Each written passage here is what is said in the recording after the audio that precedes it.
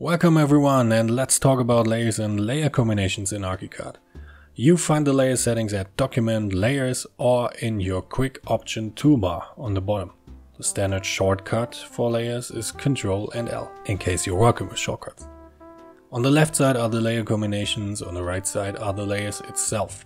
Let's take a look at the layers first. These are the standard layers from the Archicad default template here, and most of them are making sense, but many are obsolete in most cases.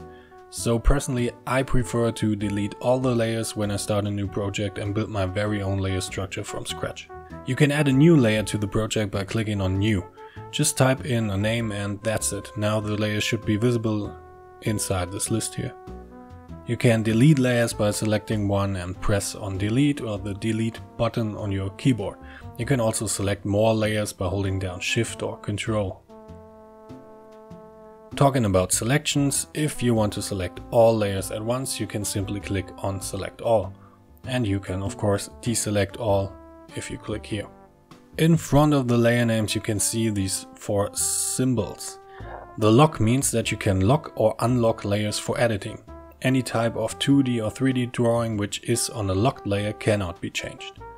Archicad should display a locked layer with a gray contour line or gray contour points. Working with locking makes sense if you have several building components laying on top of each other and you want to prevent clicking on and editing the wrong part.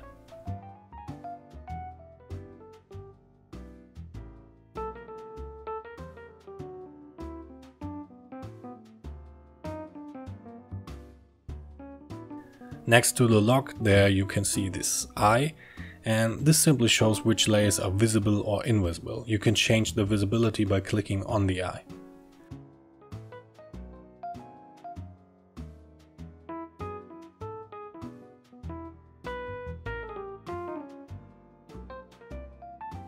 The lock, unlock and visible, invisible icons at the right bottom corner can be used if more than one layer is selected.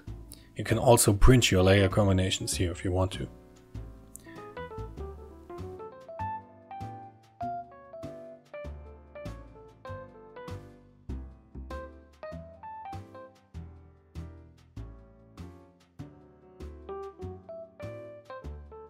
The third thing to change is the 3D style. You can display single layers as wireframe if you want to.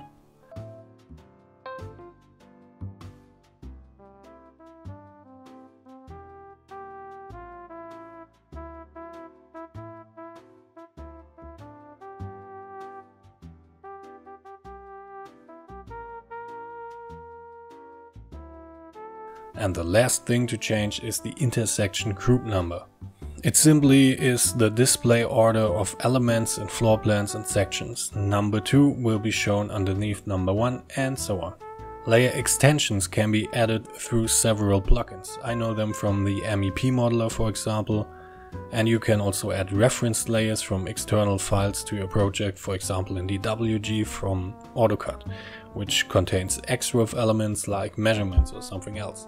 Using the filter on the top right corner you can filter between standard layers, XREF and extensions. It often makes sense when you're working with engineers or technical planners who send you files with their own layer structures, and it can be very annoying. Before we talk about the combinations, I like to show you that every tool in Archicad refers to a layer, in case you don't know it yet. Here we still see the default settings, but when you start with a new project from scratch, and you deleted all layers, it will show no layer selected. In this case you have to select a layer from the list or create a new one first. The Archicad layer, by the way, can't be deleted.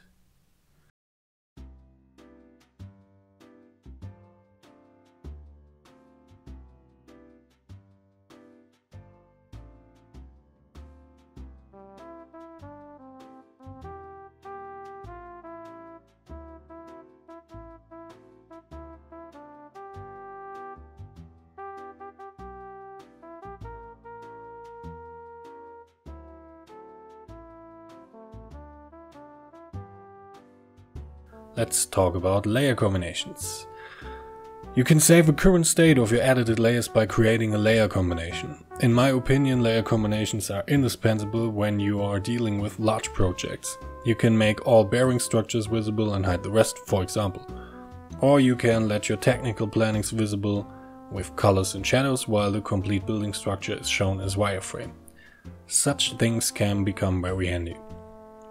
Once you created layer structures, you can switch between them in the Quick Options toolbar.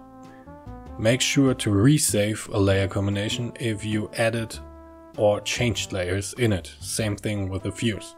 I hope this was helpful. Check out qreativehome.com, follow me on Instagram, Facebook and Pinterest to get more information. Please leave a like if this was useful and leave a comment under this video if you have questions, if you have wishes, if you want to share any kind of critique or if you are bored as hell. Have a nice day and stay creative.